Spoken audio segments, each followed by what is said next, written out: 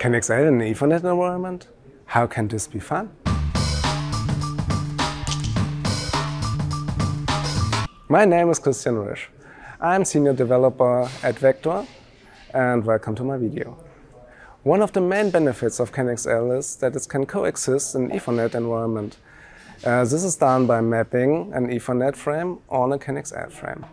The CANXL frame can have up to 2048 bytes, and therefore Q-tagged and enveloped Ethernet frames can be easily fit into a CANXL frame.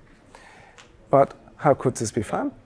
Let's play SuperTux. SuperTux is an open source kart racing game, and in our demo we have two SuperTux clients which are based on Ethernet communication, and we will map this Ethernet communication on a CANXL bus with our network interfaces which support CANXL. You can see the CANXL communication within Canoe's trace window. But now let's play.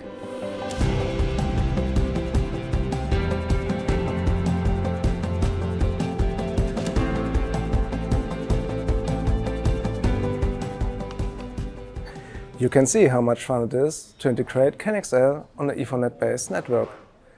It's a serious use case in vehicle networking, and it's also a part of the official CANXL AutoSAR concept. Vector provides comprehensive and high-quality tools to integrate CANXL on an Ethernet-based network.